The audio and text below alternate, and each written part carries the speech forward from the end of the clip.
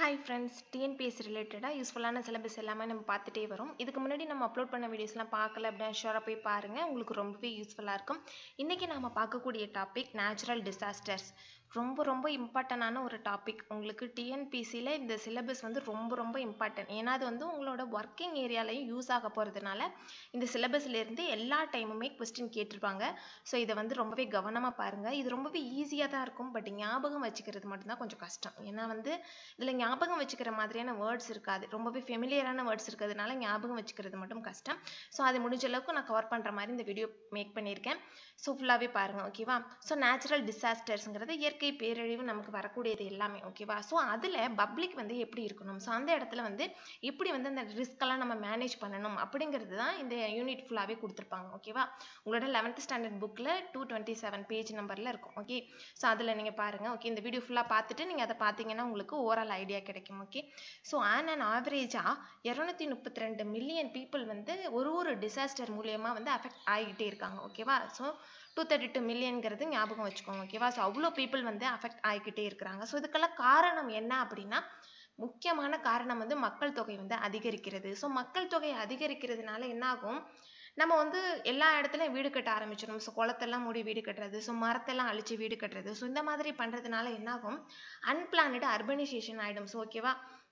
So எந்த ஒரு ஃபார்மெட்டுமே இருக்காது. நீங்கள் வீடு கட்டியிருக்கிற விதமாக இருக்கட்டும், நீங்கள் வந்து உபயோகப்படுத்திக்கிறதா இருக்கட்டும், ஸோ எல்லாத்தினாலையுமே வந்து இயற்கையை வந்து நீங்கள் ரொம்பவே டிஸ்டர்ப் பண்ணிடுவீங்க, ஓகே? ஸோ மழை பெஞ்சா கூட அந்த தண்ணி வடிகிறதுக்கு கூட இடம் இருக்காது. ஸோ அந்த மாதிரி ஸோ என்விரான்மெண்டல் டிகிரேட் ஆகிடும் ஃபுல் அண்ட் ஃபுல். ஸோ மரமெல்லாம் இருந்தால் தானே உங்களுக்கு லேண்டில் வந்து சாயில் எரோஷன் வராமல் ஸோ வாட்டர்லாம் சேவ் பண்ணி வச்சுக்கும். ஸோ இந்த மாதிரியெல்லாம் பண்ணால் மட்டும்தான் வந்து நமக்கு இயற்கை வந்து கரெக்டாக சைக்கிள் ஆகிக்கிட்டே இருக்கும். ஸோ இந்த மாதிரி டிஸ்டர்ப் பண்ணுறதுனால என்ன ஆகும், என்விரான்மெண்ட் வந்து கெட்டு போகும். ஸோ அதுதான் என்விரான்மெண்டல் டிகிரேடேஷன் சொல்லுவோம்.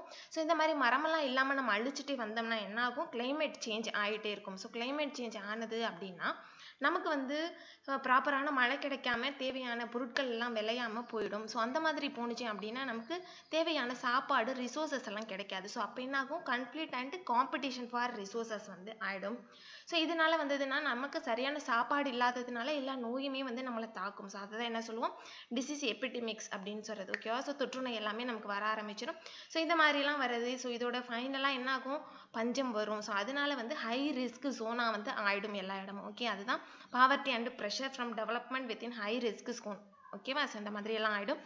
ஸோ இந்த மாதிரிலாம் நடக்காமல் இருக்கணும், ஸோ இது எல்லாத்தையும் தடுக்கணும் அப்படிங்கிறதுக்காக 2005ல் 168 நாடோட கவர்மெண்ட் சேர்ந்து வந்து ஒரு ஆக்டை வந்து சைன் பண்ணுறாங்க, ஓகேவா? ஸோ அது வந்து என்னென்னா ஹொயகோ ஃப்ரேம்வொர்க் ஃபார் ஆக்ஷன் அப்படிங்கிறத வந்து ஒரு சைன் பண்ணுறாங்க, ஓகேவா? ஸோ இந்த மாதிரியான திட்டம் வந்து எதுக்காக உருவாகுறாங்க அப்படின்னா, அடுத்த 10 வருஷத்தில், அதாவது 2005லேருந்து 2015 வந்து நம்மளால் முடிஞ்ச அளவுக்கு இந்த மாதிரி பேரிடர் காலத்தில் மக்கள் பாதிக்கப்படுறத குறைக்கணும். ஸோ அவங்களோட கஷ்டத்தை குறைக்கணும் அப்படிங்கிறது தான் அவங்களுடைய பிளான், ஓகேவா? ஸோ அதனால வந்து என்னென்னா பெரிய தொழில்நுட்பங்களுடைய கம்பெனி எல்லாமே என்ன பண்ணுறாங்க, ஸோ அதில் வந்து இன்வெஸ்ட் பண்ணுறாங்க. ஸோ டிசாஸ்டரை குறைக்கிறோம் அப்படிங்கிறத வந்து பண்ணாங்க, ஓகேவா? ஸோ இது வந்து 2005லேருந்து 2015 வரைக்கும் இருந்தது. ஸோ இதுக்கப்புறம் 2015லேருந்து 2030 வரைக்கும் இருந்தது என்னென்னா சென்டை ஃப்ரேம்வொர்க், ஓகேவா? SENDAI சென்டை framework. இது வந்து என்னென்னா யுனைடெட் நேஷன் மெம்பர் ஸ்டேட்ஸ் எல்லாமே வந்து சைன் பண்ணியிருக்காங்க, ஓகே? அது இப்போ கரண்ட்டில் இருக்கக்கூடியது. ஸோ அது வந்து நீங்கள் ஒரு இம்பார்ட்டன்ட் கரண்ட் அஃபேராக நோட் பண்ணிக்கோங்க, ஓகே? ஸோ ஹயகோ ஃப்ரேம்வொர்க் ஃபார் ஆக்ஷனுக்கு அப்புறம் இப்போ இருக்கக்கூடியது என்னென்னா சென்டை framework for disaster risk reduction, ஓகேவா? ஸோ அதுதான் இப்போ இருந்துகிட்ருக்கு. ஸோ இந்த 10-year பிளானோட என்னென்ன மோட்டிவ் என்ன அப்படின்னா வந்து டிசாஸ்டர் மூலியமாக வரக்கூடிய அழிவை வந்து கம்மிப்படுத்தணும் அப்படிங்கிறது தான் அவங்களுடைய மோட்டிவாக இருக்குது, ஓகேவா? ஸோ அதனால அவங்க என்ன பண்ணாங்க அப்படின்னா பப்ளிக் அவேர்னஸ் பண்ணணும் அப்படிங்கிறதுக்காக வந்து பொதுமக்கள்கிட்டையெல்லாம் வந்து நிறைய பிரச்சாரம் பண்ணுறாங்க, ஓகே? ஸோ இது மாதிரியான பிரச்சனைகள் வந்தது அப்படின்னா நம்ம எப்படிலாம் இருந்துக்கணும், நம்மளை எப்படி பாதுகாத்துக்கணும், அந்த மாதிரி, ஓகேவா? ஸோ இந்த மாதிரிலாம் மீட்டிங் எல்லாம் நிறைய இடத்துல நடக்குது. ஸோ பொதுமக்களுக்கு வந்து விழிப்புணர்வு ஏற்படுத்திக்கிட்டே இருக்கிறாங்க. ஸோ அதுக்கப்புறம் வாலண்டியர்ஸ் எல்லாமே வந்து இந்த மாதிரி பேரிடர் காலத்தில் வந்து மக்களுக்கு உதவுறதுக்கு முன் வர்றாங்க, ஓகேவா? ஸோ அது மூலயமா அவங்களுக்கு சாப்பாடு, தங்குற இடம், இந்த மாதிரியான உதவிகள் எல்லாமே அவங்களுக்கு கிடைக்கிது, ஓகே? ஸோ இந்த மாதிரி பண்ணுறதுக்கு வந்து ஸ்ட்ராங்கான ஒரு கம்யூனிகேஷன் இருக்கணும். ஸோ அவங்களுக்குள்ளே இருக்கக்கூடிய மெசேஜ் கரெக்டாக ஃபார்மேட்டாக போகணும். அவங்களுக்கு தேவையான மெட்டீரியல்ஸ் அது எல்லாமே வந்து அவங்களுக்குள்ளார ஷேர் பண்ணிக்கிறாங்க. ஸோ இந்த மாதிரியெல்லாம் தான் வந்து என்ன பண்ணுது அப்படின்னா ஹொயகோ ஃப்ரேம்வொர்க் ஃபார் ஆக்ஷன் மூலியமாக முடிஞ்ச அளவுக்கு டிசாஸ்டர் காலத்தில் மக்களுக்கு உதவுறாங்க. ஓகேவா?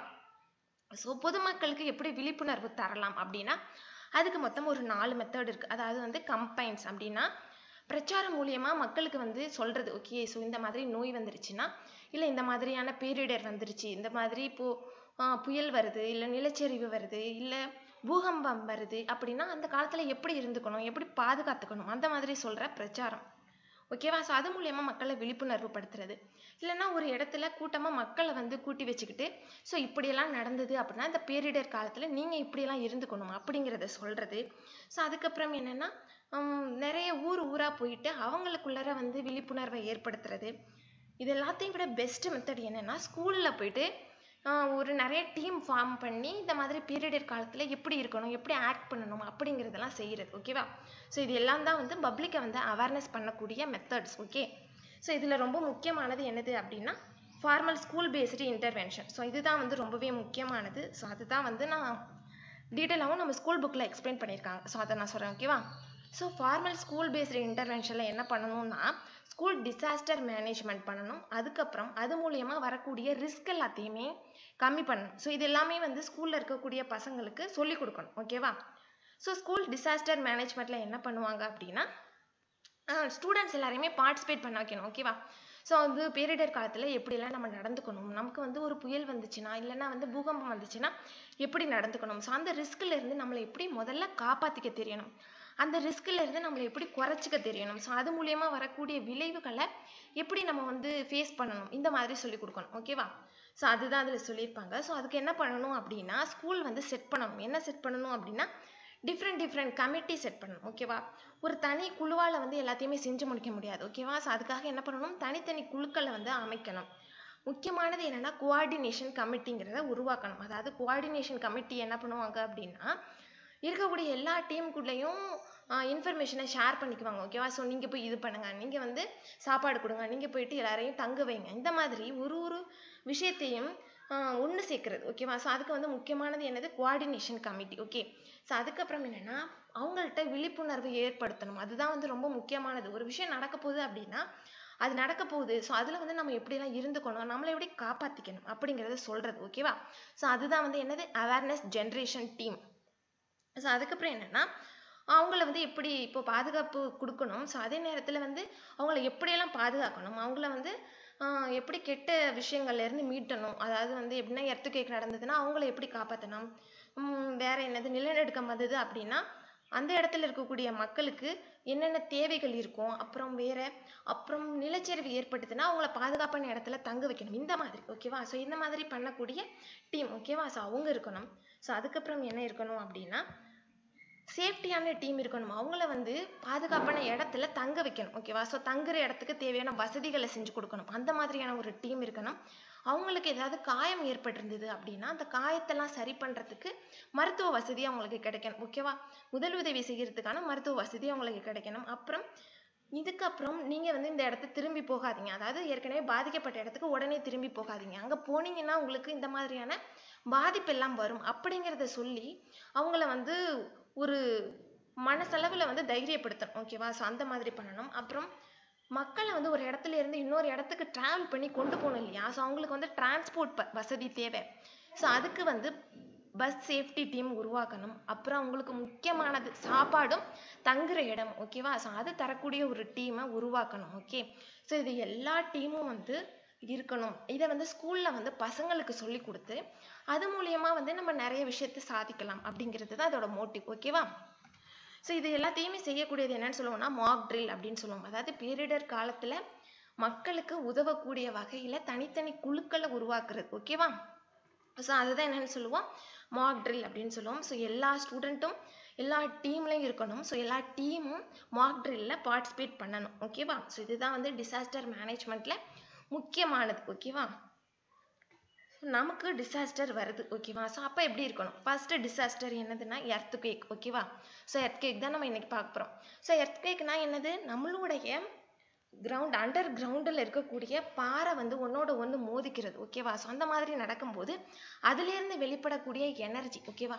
ஸோ அந்த எனர்ஜினால என்னாகும், மேலே இருக்கக்கூடிய பொருட்களில் ஷேக், அதாவது வந்து அதிர்வு உருவாகும், அது எல்லாமே நடுங்கும். ஓகேவா? ஸோ அப்போ என்னாகும், பொருள் எல்லாமே கீழே விழும். ஸோ இந்த மாதிரி நடக்குது இல்லையா? ஸோ இதுதான் வந்து என்னன்னு சொல்லுவோம், எர்த்குவேக் அப்படின்னு சொல்லுவோம் இல்லையா? ஸோ இது வந்து நமக்கு எந்த விதமான வார்னிங்கும் இல்லாமல் சடனாக நடக்கக்கூடியது. ஸோ இது என்ன பண்ணுன்னா, நிறைய டெத்து, நிறைய காயம், நிறைய ப்ராப்பர்ட்டியோட அழிவு, இது எல்லாத்தையுமே உருவாக்கும். ஓகேவா?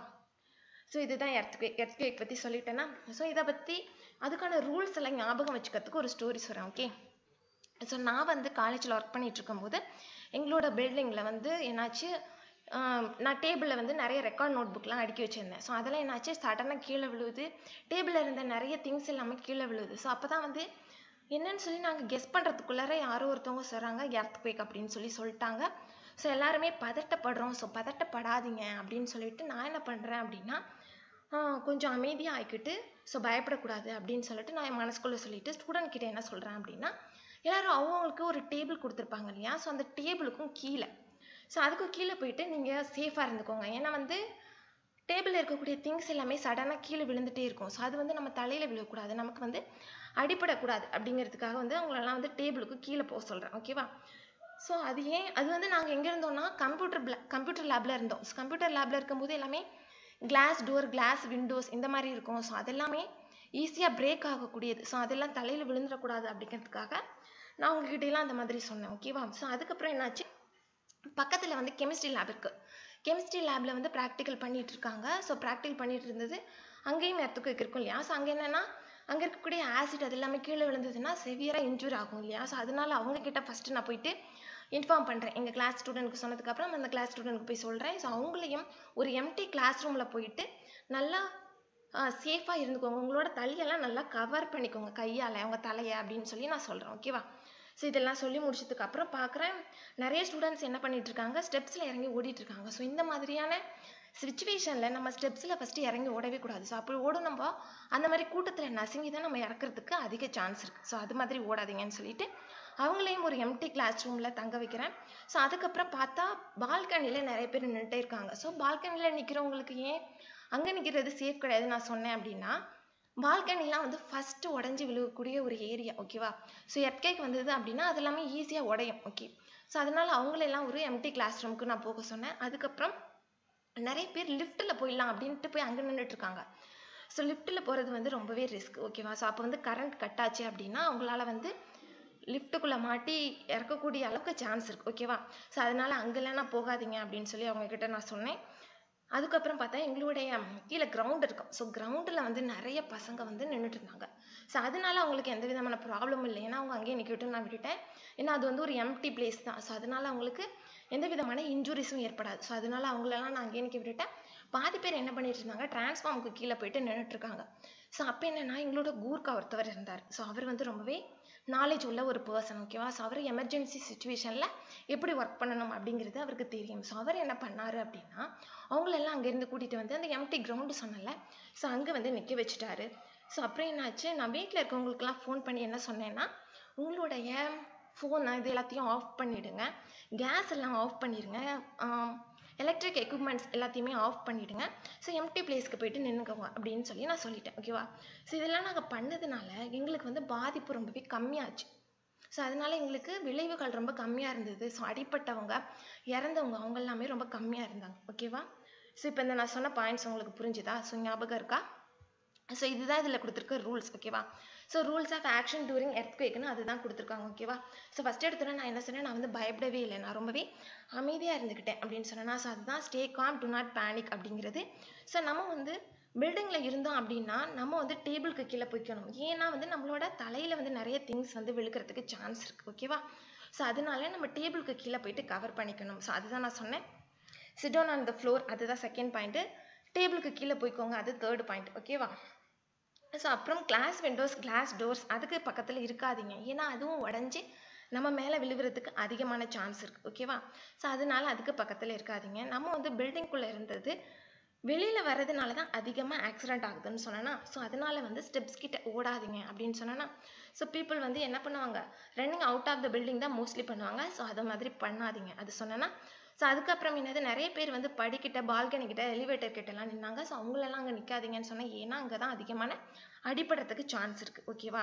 ஸோ வெளியில் நின்றுட்டு இருந்தவங்க, ஸோ அவங்களெலாம் வந்து பில்டிங்க்கு வெளியில் இருக்காங்க. ஸோ அவங்களுக்குலாம் எந்த விதமான அடியுமே படாது.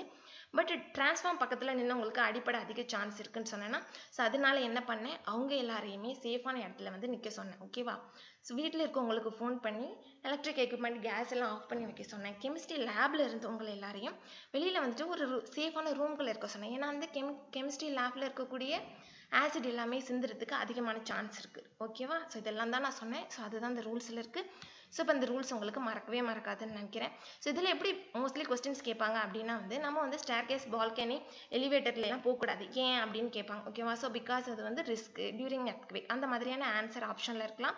இல்லை அந்த ஆப்ஷன் அந்த நான் சொன்ன ஆன்சர் வந்து கொஸ்டினாக கொடுத்து இந்த ஸ்டேர்கேஸ், பால்கனி, எலிவேட்டர் இதெல்லாம் வந்து ஆப்ஷனில் கொடுக்கலாம். ஸோ இந்த மாதிரி தான் வந்து கொஸ்டின்ஸ் கேட்பாங்க. ஒரு டைம் என்ன கொஸ்டின் கேட்டிருந்தாங்க அப்படின்னா, நீங்கள் வந்து இடி இடிக்கும் போது இடி மின்னல் வரும்போது வந்து ஒரு ட்ரீக்கும் கீழே நிற்கக்கூடாது ஏன் அப்படிங்கிற மாதிரி ஒரு கொஸ்டின் கேட்டிருந்தாங்க. ஓகேவா? ஸோ இந்த மாதிரி தான் கொஸ்டின்ஸ் எல்லாமே கேட்பாங்க. ஸோ அதனால் அந்த ரூல்ஸ் எல்லாமே நீங்கள் அண்டர்ஸ்டாண்ட் பண்ணிக்கிட்டா போதும், மக்கப் பண்ணணும்னு அவசியமே கிடையாது. ஓகேவா? ஸோ அதுதான் நான் அதில் சொல்லியிருக்கிறது. ஸோ அதுக்கப்புறம் நான் சொன்னேன் இல்லையா, ஒரு டேபிளுக்கு கீழே போய்க்கோங்கன்னு சொல்லி. ஸோ அதை வந்து என்ன சொல்லுவாங்க அப்படின்னா ட்ராப், கவர், ஹோல்ட் ஆன். ஓகேவா? ஸோ இதுதான் வந்து எர்த்குவேக் அப்போ பண்ணக்கூடிய முக்கியமான ஒரு விஷயம். ஓகேவா? ஸோ எர்த்குவேக் அப்போ நம்ம செய்யக்கூடிய ஆக்ஷன்னு சொல்லலாம். Drop, cover, hold on. ஓகேவா? ஸோ ஒரு டேபிளை பார்த்துட்டு டேபிளுக்கு கீழே போயிட்டு நம்மளோட ஹெட்டை வந்து நம்ம கையால் கவர் பண்ணிக்கணும். ஓகே, இதுதான் ரொம்ப முக்கியமானது. ஓகே, ஸோ இது ஞாபகம் வச்சுக்கோங்க. ஓகே, ஸோ எர்த்குவேக் முடிஞ்சிருச்சு. ஓகேவா? ஸோ எர்த்குவேக் முடிஞ்சதுக்கப்புறம் நான் என்ன பண்ணேன் அப்படின்னா, யாருக்காவது அடிபட்டிருக்கா அப்படி சொல்லி நான் பார்த்தேன், என்னை சுற்றி இருக்கிற எல்லாருக்குமே. ஸோ பார்க்கும்போது என்னாச்சு, யாருக்கும் அடி அவ்வளோவா படலை, சில பேருக்கு அடிபட்டிருந்துச்சு. ஸோ அப்போ என்னென்னா அவங்கள பாதுகாக்கிறதுக்கு நான் ஆம்புலன்ஸ்க்குலாம் ஆல்ரெடி ஃபோன் பண்ணிட்டேன். ஸோ அவங்க வர வரைக்கும் நான் வெயிட் பண்ணிட்டு இருந்தேன். ஓகேவா? ஸோ அதுக்கப்புறம் என்னாச்சு, கிரவுண்டில் நிறைய பேர் நின்றுட்டு இருந்தாங்க இல்லையா, ஸோ அவங்களெல்லாம் வந்து நான் ஒரு 2 to 3 ஹவர்ஸ்க்கு வந்து நீங்கள் கிளாஸ் ரூமுக்கு வராதிங்க அப்படின்னு சொல்லிட்டேன். ஏன்னா வந்து அது மறுபடியும் வரலாம். ஓகேவா? ஸோ அது என்னென்னு சொல்லுவோம்னா ஆஃப்டர் ஷாக் அப்படின்னு சொல்லுவோம். ஓகேவா? ஸோ ஆஃப்டர் ஷாக் அப்படின்னு சொல்லுவோம். ஸோ மறுபடியும் அந்த எர்த்குவேக் வரதுக்கான சான்சஸ் அதிகமாகவே இருக்குது. ஸோ அது என்ன ஒரு ஸ்மால் எர்த்குவேக் மாதிரி வரும். ஓகேவா? ஸோ அந்த எர்த்குவேக் அளவுக்கு கம்பேர் பண்ண முடியாது. ஸோ அதை விட சின்ன எர்த்குவேக் மாதிரி வரும். ஓகே, ஸோ வேறு எங்கேயாவது ஃபயர் இருக்கா அப்படின்னு சொல்லி பார்க்கணும். ஸோ இந்த இடத்துல வந்து நிறைய பிரேக்கேஜ் இருக்கும், நிறைய எலக்ட்ரிக் ஒயர்லாம் கட் ஆகிருக்கும். ஸோ அப்போ வந்து ஃபயர் எங்கேயாவது இருக்குதா அப்படின்னு பார்க்கணும். அப்படி ஏதாவது சின்ன அளவில் இருந்தது அப்படின்னா அதை வந்து நம்ம கிளியர் பண்ணணும். ஓகேவா? ஸோ அது வந்து நான் பார்த்தேன். ஸோ அதுக்கப்புறம் கேஸ் எங்கள் வீட்டுக்கு ஃபோன் பண்ணிவிட்டு கேஸ் லீக்கேஜ் ஆகிருக்கா இல்லை வேறு ஏதாவது எலக்ட்ரிக் ஒயர் எல்லாம் வந்து டேமேஜ் ஆகிருக்கா அப்படி சொல்லி நான் பார்க்க சொன்னேன். ஏன்னா அது வந்து கேஸ் லீக்கேஜ் இருந்தது அப்படின்னா சடனாக பவர் வந்துச்சு அப்படின்னா வந்து உடனே வந்து பர்ன் ஆகும். ஓகே, ஸோ அதுக்காக தான் அதை வந்து நான் செக் பண்ண சொன்னேன். ஓகேவா? ஸோ அப்புறம் என்னாச்சு, திங்ஸ் எடுக்கிறதுக்காக கபோர்டெல்லாம் ஓப்பன் பண்ணுறது, இந்த டோரெல்லாம் ஓப்பன் பண்ணுறது இடத்துலாம் இருக்குயா. ஸோ இந்த மாதிரி ரேக்ஸ் அதெல்லாம் ஓப்பன் பண்ணக்கூடாது. ஓகேவா? ஏன்னா வந்து எர்த்குவேக் வந்தப்போ வந்து எல்லா பொருளும் உள்ளெல்லாம் ஆடி இருக்கும். ஸோ நம்ம ஓப்பன் பண்ணோன்னா சடனாக வந்து நம்ம தலை மேலே விழும். ஸோ அதுக்காக அதெல்லாம் ஓப்பன் பண்ணாதீங்கன்னு என் ஸ்டூடெண்ட்ஸ்கிட்டே சொல்லிட்டேன். அதே போல் எங்கள் வீட்டுக்கு ஃபோன் பண்ணி நான் சொல்லிட்டேன். ஓகேவா? ஸோ அப்போது முக்கியமாக நமக்கு வந்து லைட்டு தேவைப்பட்டுச்சு அப்படின்னா வந்து லேண்டன்ஸ் யூஸ் பண்ணணும். அதாவது லேண்டன்ஸ் அப்படின்னா ஒரு லைட்டுக்கு வந்து ஒரு கவர் போட்டிருக்கோம். அதாவது இப்போ கேண்டில்லாம் வந்து டைரெக்டாக வந்து நெருப்பு வெளியில் இருக்கும் இல்லையா, ஸோ அந்த மாதிரி இருக்காமல் அதுக்கு ஒரு கவர், ஒரு மூடி இருக்கும். ஓகேவா? ஸோ டைரெக்டாக வந்து நெருப்பு வெளியில் வராமல் ஒன்லி வெளிச்சம் மட்டும் வந்து வெளியில் வரும். ஸோ அந்த மாதிரியானதை மட்டும்தான் யூஸ் பண்ணணும். ஓகேவா? ஸோ அப்புறம் ரேடியோவை வந்து நீங்கள் லிசன் பண்ணுங்கள். பிகாஸ் அந்த டைமில் வந்து நமக்கு டிவி சிக்னல்ஸ்லாம் கிடைக்காது, ஃபோன் சிக்னல்ஸ்லாம் கிடைக்காது. ஸோ ரேடியோவோட ஃப்ரீக்வன்சினால் வந்து நமக்கு ரேடியோ மூலியமாக இன்ஃபர்மேஷன் கிடைக்கிறதுக்கு அதிகமான வாய்ப்பு இருக்குது. ஸோ ரேடியோ இன்ஃபர்மேஷனை நீங்கள் ரிசீவ் பண்ணிகிட்டே இருங்க. ஓகேவா? ஸோ எர்த்குவேக் கண்டிஷன் எப்படி இருக்குது, நம்ம சேஃபாக தான் இருக்கோமா அப்படிங்கிறது எல்லாமே நீங்கள் செக் பண்ணணும். ஓகேவா? ஸோ இதெல்லாம் தான் எர்த்குவேக் வந்ததுக்கு அப்புறம் நம்ம செய்ய வேண்டியது. ஓகேவா? ஸோ இதெல்லாம் நீங்கள் மெமரி பண்ணணும்னு அவசியம் கிடையாது, புரிஞ்சுக்கோங்க. ஓகேவா? ஸோ எர்த்குவேக் வந்ததுன்னா இதெல்லாம் செய்யணும் அப்படிங்கிறத நீங்கள் ஞாபகம் வச்சுக்கணுங்கிறதுக்காக தான் நான் இதை சொன்னேன். ஓகேவா? ஸோ நெக்ஸ்ட்டு, ஸோ நான் வந்து ஒரு கூர்க்கா பற்றி சொன்னேன். நான் ஒரு கூர்க்கா வந்து ஒரு நாலேஜபிளாக இருப்பார், எங்கள் காலேஜில் இருந்தார். ஸோ அவங்க தான் வந்து டிரான்ஸ்ஃபார்ம் கீழே நின்ன பசங்களெல்லாம் போயிட்டு கிரவுண்டில் நிற்க சொன்னார்னு சொன்னேன் இல்லையா. ஸோ அதுக்கப்புறம் என்னாச்சு அப்படின்னா அந்த கூர்க்கா போயிட்டு ஒரு பாகிஸ்தானில் இருக்கக்கூடிய ஒரு பாரில் வந்து ஒர்க் பண்ணார். ஓகே, ஸோ அங்கே வந்து செக்யூரிட்டியாக ஒர்க் பண்ணார். ஸோ அவர் என்னாச்சு, அவர் ஊருக்கு வந்து அவர் திரும்பி வந்தார். ஸோ நேபாளுக்கு திரும்பி வரும்போது என்னென்னா எல்லாரும் என்ன சொல்கிறாங்க, எர்த்குவேக் அப்படின்னு சொல்கிறாங்க. ஸோ அவர் என்ன நினச்சாரு, ஆல்ரெடி அவருக்கு 34 வயசு இருக்கும்போது ஒரு டைம் எர்த்குவேக் வந்துருச்சு. ஸோ இப்பயும் வருமா என்ன, இது வந்து ஏப்ரல் ஃபுல் தான் யாரோ பண்ணுறாங்க அப்படி சொல்லி அவர் நினச்சார். ஸோ பட் ஆனால் அவர் ஊருக்கிட்ட வர வர அதோட பாதிப்பு வந்து அவர் உணர ஆரம்பிக்கிறார். ஓகே, உண்மையிலே வந்து அங்கே எர்த்குவேக் வந்துருச்சு. ஓகேவா, அப்போ வந்து அவருக்கு 81 வயசு, 34 வயசுல நடந்துச்சு. இப்போ மறுபடியும் என்னது 81 வயசுல வந்து எர்த்குவேக் வந்து வந்திருக்குது. ஓகேவா, ஸோ என்னடா இது, நம்ம வீட்டுக்கு போக முடியாது போல அப்படின்ட்டு அவர் என்ன நினைச்சாரு, ஸோ மவுண்ட் எவரெஸ்ட்ல போய் இருந்துடலாம் அப்படின்னு நினைச்சாரு. பார்த்தா அங்கே போனால் அங்கே அதுக்கும் மேலே அங்கேயும் எர்த்குவேக்கோட தாக்கம் இருந்துகிட்டே இருக்கு. ஸோ அதுக்கப்புறம் என்ன நினைச்சாரு, ஒரு பெரிய டேங்க் ஒன்று இருக்கும், நல்ல நீளமாக ஒரு டேங்கு, வாட்டர் டேங்க்னு வச்சுக்கோங்க. ஸோ நீளமாக இருக்கிற வாட்டர் டேங்க் இருக்கும், அங்கே போய் நம்ம சேஃபாக இருந்துக்கலாம் அப்படின்னு சொல்லி அவர் நினச்சார். பார்த்தா அங்கே போனால் அங்கேயும் அதே தான், அதோட எஃபெக்ட் தான் இருக்குது. ஸோ அங்கே போனாலும் அவரால் சேஃபாக இருக்க முடியும்னு தெரியல அவருக்கு. ஸோ அதனால் என்ன பண்ணிட்டாரு, ஒரு எம்டி கிரவுண்டு பார்த்துட்டு அங்கே வந்து செட்டில் ஆகிட்டார், அங்கே இருக்கார். ஓகேவா, ஸோ அதுக்கப்புறம் எர்த்குவேக் முடிஞ்சதுக்கப்புறம் நம்ம வந்து தேடி நம்மளோட சொந்தக்காரங்கெல்லாம் பார்க்கலாம் அப்படிங்கிறத நினச்சிக்கிட்டு அவர் வந்து அமைதியாகிட்டார். ஓகேவா, ஸோ இந்த ஸ்டோரி வந்து உங்களுக்கு ஞாபகம் இருக்கா? ஸோ இதை நீங்கள் ஞாபகம் வச்சுக்கோங்க. ஓகே, ஸோ நம்மளோட புக்கில் என்ன கொடுத்துருக்காங்க கேஸ் ஸ்டடி அப்படின்னா, நேபாள் இந்தியா எர்த்குவேக் தான் கொடுத்துருக்காங்க. ஓகேவா, ஸோ நேபாளில் நடந்த ஒரு எர்த்குவேக். ஓகே, 2015 நடந்துச்சு இந்த எர்த்குவேக். ஓகே, ஸோ அதில் என்னென்னா என்னைக்கு நடந்தது அப்படின்னா 25 ஏப்ரலில் நடந்தது. ஓகேவா, ஸோ நான் கூட சொன்னேன்ல அவர் ஏப்ரல் ஃபுல் பண்ணிட்டாங்கன்னு அவர் நினச்சாருன்னு, பட் அது வந்து உண்மையிலே நடந்துச்சு. ஸோ அதுதான் அந்த எர்த்குவேக். ஓகேவா, ஸோ நேபாளில் நடந்துச்சு. அதை என்னன்னு சொல்லுவோம் அப்படின்னா கோர்க்கா எர்த்குவேக் அப்படின்னு சொல்லுவோம். ஏன்னா அது எங்கே நடந்தது அப்படின்னா east of Gorkha district at பார் பேக்ல நடந்துச்சு. ஓகேவா, ஸோ பார் பேக்னா நான் சொன்னேன்ல பாகிஸ்தானில் இருக்கிற ஒரு பார். ஸோ அதுதான் அந்த க்ளூக்காக தான் நான் சொன்னேன். ஓகேவா, பாகிஸ்தானில் இருக்கிற ஒரு பார்ன்னு சொன்னது.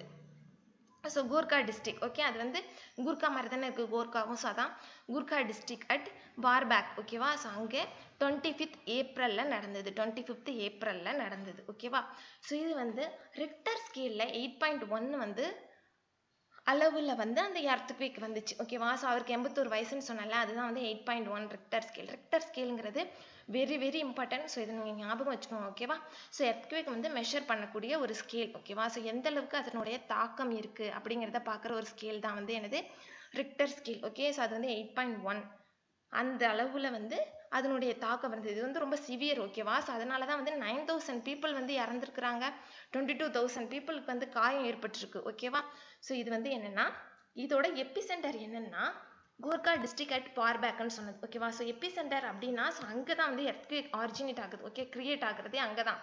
அதுக்கும் அந்த இடத்துக்கும் அடியில் இருக்கக்கூடிய பாறைகள் மோதுறதுனால தான் வந்து அந்த எர்த்குவேக் நடந்திருக்கு. ஓகேவா, அது சரௌண்டிங் ஃபுல்லாகவே பார்த்துக்கும் கொஞ்சம் தூரத்துக்கு. ஓகே, ஸோ அதுதான் எபிசென்டர்னு சொன்னோம். ஸோ இப்போ அந்த இடத்த நீங்கள் ஞாபகம் வச்சுக்கிறதுக்கு உங்களுக்கு ஈஸியாக இருக்கும். Okay, Gorkha district at பார்பேக். Okay, என்னைக்கு நடந்தது அப்படின்னா 25 ஏப்ரலில் நடந்துச்சு.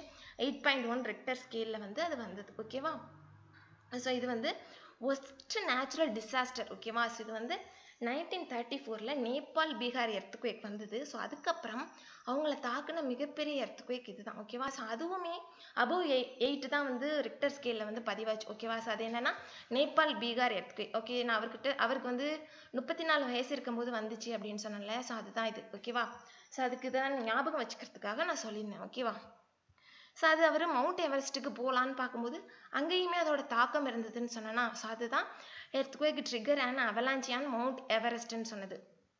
ஸோ இது என்ன பண்ணுச்சு அப்படின்னா 21 பீப்புள் அங்கேயும் இறந்து போயிட்டாங்க. ஸோ ஏப்ரல் 25, 2015 தான் வந்து deadliest day on Nepal history. ஓகேவா, ஸோ அவங்க நேபாளில் வந்து மிகப்பெரிய பாதிப்பு ஏற்படுத்துச்சு. ஓகேவா, ஸோ எதுக்கு அப்புறம் 1934 நேபாள் பீகார் எர்த்குவேக்கு அப்புறம். ஓகே, ஸோ அதுக்கப்புறம் என்ன நான் சொன்னேன், ஒரு லாங் டேங்க்கு. ஓகேவா, ஒரு நீளமான டேங்கு கிட்ட போய் இருக்கலான்னு பார்த்தாரு. ஸோ அங்கே இருந்துச்சுன்னு சொன்னேன்னா, ஸோ அதுதான் earthquake trigger another huge avalanche in the long Tang வேலி. ஓகேவா, ஸோ லாங் டேங் வேலிலையும் அது பாதிப்பை ஏற்படுத்துச்சு.